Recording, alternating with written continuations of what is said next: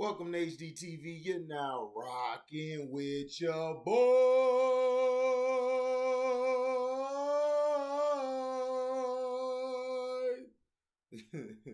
What's going on with y'all, man? Good morning. Make sure you guys go to Seahawks Jose Rodriguez tonight. All right. Shout out to King Magnus, man, for coming through, man. Shout out to Bama. You know what I'm saying, for showing the page love. Shout out to Soavi. Shout out to everybody who's come by and shown love to the page, you dig, and continuing to want the page to flourish, man. You guys are big help. Football all day has been a very great success.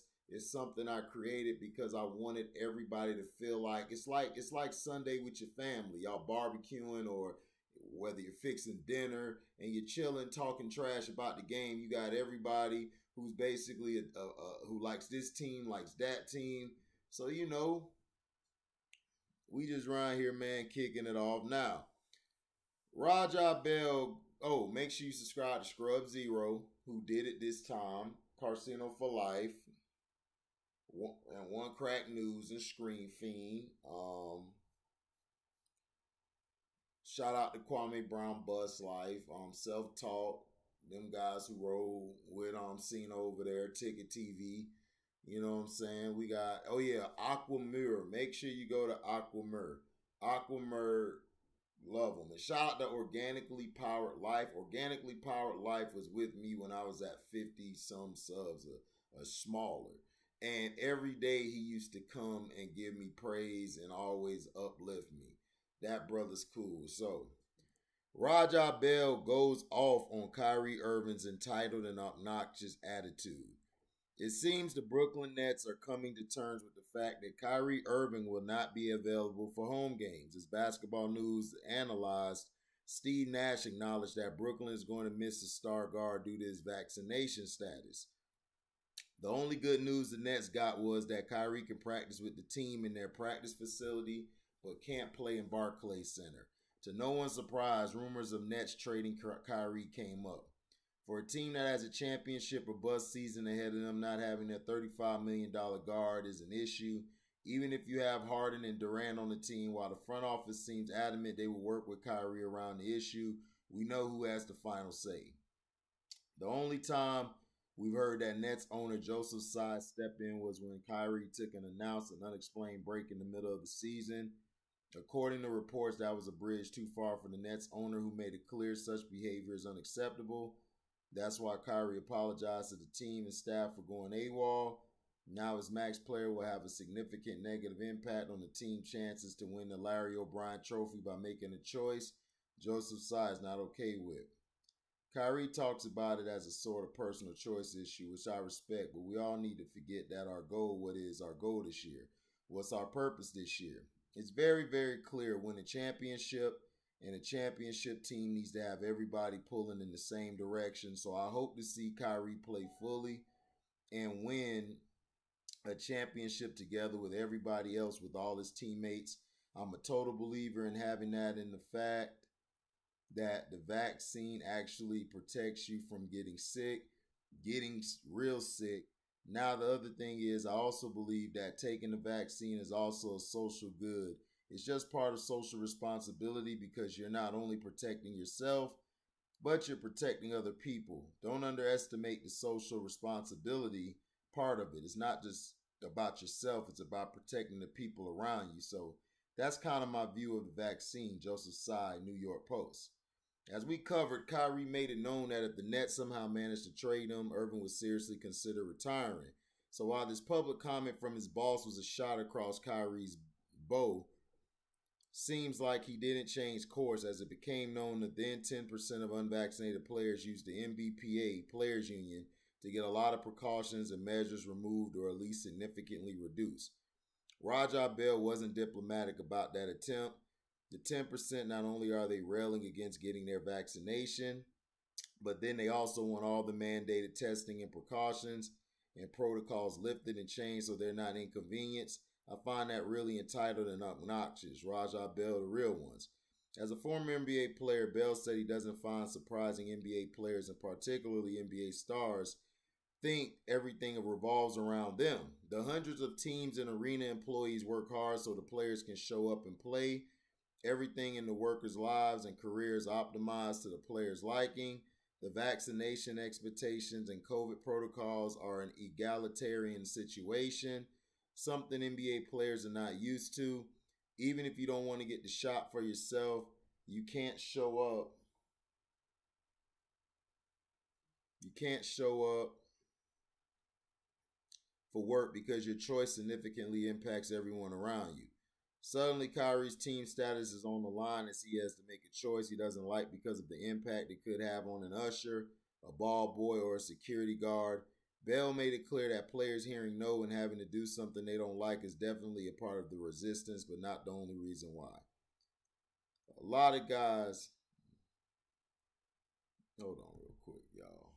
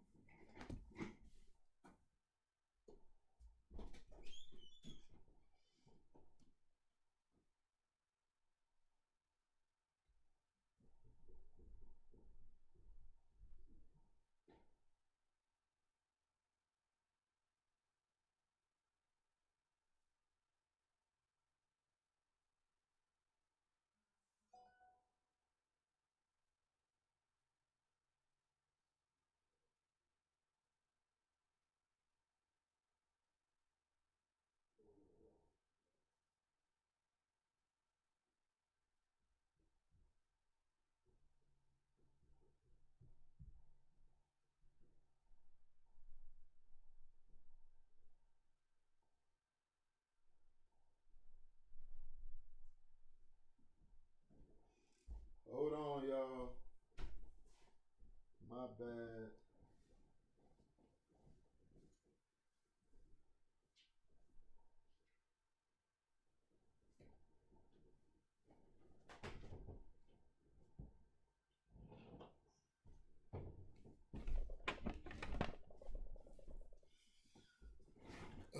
My bad, man. Forgot my glasses. A lot of guys in the camp of 10% of NBAers that are your typical conspiracy theories people, Kyrie being front and center. Rajabell, the real ones. At the start of the training camp, all reporting was going in the line of, in the end, KD will convince Kyrie to get the shot. Most players that do cave will do it because of a peer pressure from the locker room, a sense of duty to show up for their team and teammates. But if there's one guy who's made it clear his life outside of basketball and his convictions are more important than the game, it's Kyrie Irving. The fact Irving already earned over $150 million in his career doesn't hurt as well. We're all focused on the Daryl Morey versus Ben Simmons standoff and the impact it has on the entire NBA landscape. The Kyrie Irving versus Nets/Joseph Tsai. One is equally fascinating and impactful in the NBA as things stands. The Simmons one could be resolved sooner than the Irving one. Now, rajabell. First of all, I am so sick and tired of these bench warmers/role players coming out talking about a superstar. America was supposed to be the land of the free, right? You guys tell me that all the time. Land of the free, you're free to do nothing. There ain't no damn land of the free. I ain't believe that shit. When I was a kid, I ain't believe that bullshit. Because I used to ask my dad, God rest his soul, Pops, why is it the land of the free when we got to pay for everything? And my pops would be like, well, son, we're free to do what we want. We're free to either pay and stay in a house or stay, in a car, be employed, make your money. Or you can just say F paying anything and just be able to live on the street. Now they're taking that away from homeless men and women. They can't even sleep on the street no more. It's crazy. But the thing is this. Raja Bell saying is obnoxious and singling out Kyrie Irving. There's other guys that aren't vaccinated either. The narrative is him versus the Nets. Listen, if the Nets trade Kyrie Irving, Kevin Durant's not going to play a game with them. He's leaving as soon as he can. He's going to demand a trade in the offseason. And he don't care because that's his road dog. That's who he picked to come over here. My thing is this. LeBrownies all last year never gave reason that he took the vaccine. Now all of a sudden he took it, which I don't believe, which I think is that's all allegedly. This is allegedly, by the way. I also don't believe that I believe the league does not like Kyrie Irving because Kyrie Irving does what he likes to do. And he's a deep thinker. And there's nothing wrong with being a deep thinker. The problem is that people feel that somebody has to do what they want to do or do as they're say. No, he's employed by you guys, but he still has a right. He still has a right to go to work without having to take the vaccine. Why does he need to take it? Like, what is the issue of him having to take it? Why is everyone being forced to take a vaccine? If some people don't want to take the vaccine and they deal with consequences, that's on them. But see, people who take the vaccine, they're getting bad reactions by it, which is normal because when you come out with a vaccine that hasn't gone through the full trial stage, you're going to have a lot of people hurt, and we're basically the guinea pigs.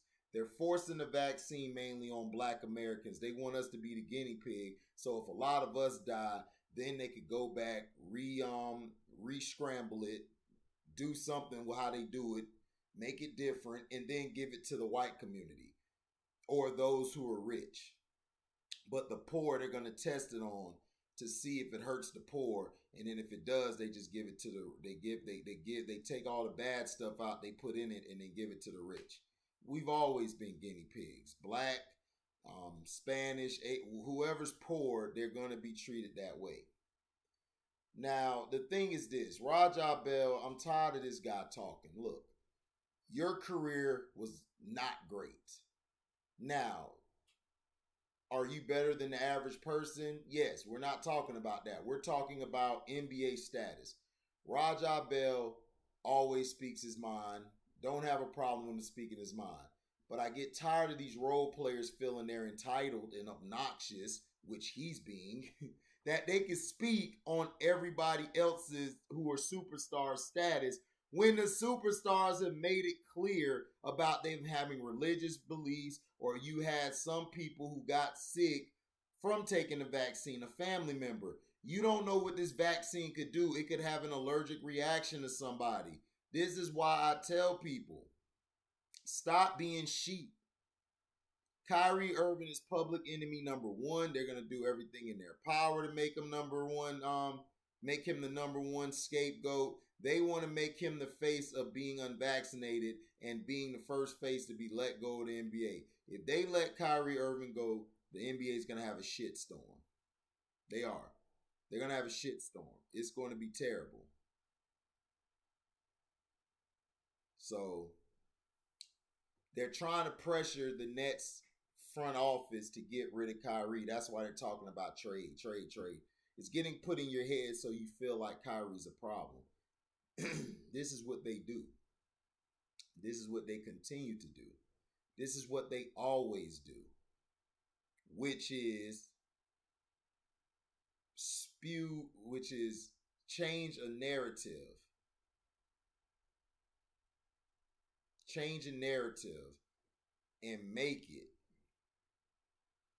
Change a narrative. Let's hear it again. Change a narrative to make it seem like they're the wrong people. That the people like Kyrie and them are the wrong. And they're not. They're not in the wrong. They are doing this because they do not want to take this vaccine and end up hurting them or messing them up. And Kyrie Irving is, how do I say, he's basically public enemy number one. All the media outlets are coming down on him. They want to pick on Kyrie because people are stupid. People are dumb. People are very much sheep. So to me, rajabell is out of line. To me, dog, you were a role player slash bench player. Kyrie Irving has a right to not take the vaccine. Freedom of speech. What happened to that? Oh, it don't exist no more. So thank you for listening. Like, comment, subscribe, share this. Um, Hit the notification bell to select all to receive upcoming notifications. And if you guys love what you hear, you can donate to the page by Cash Apping me at the word welcome, the number 2, and an HDII TV. Thank you all for listening, and we out. Oh, RNS 35, you're going to hear what happened after the stream. We had a football all day with me, King Magnus, Q Lee. You're going to be entertained. We talk about some deep stuff. So make sure you guys show up for it. It's probably going to be either tonight or tomorrow, but I'm working on that. You guys are going to enjoy it. Thank you guys for your support. Shout out to Bama, man, for the donation, man. You always been a supporter of this page. I appreciate it. Shout out to Vernon, So Avi Love, everybody who's donated. DI _ she does a great job. And everything, thinking highly. Thank you whenever you come by. Organically Powered Life, man. Much love to you, man. Now we're out. Deezy.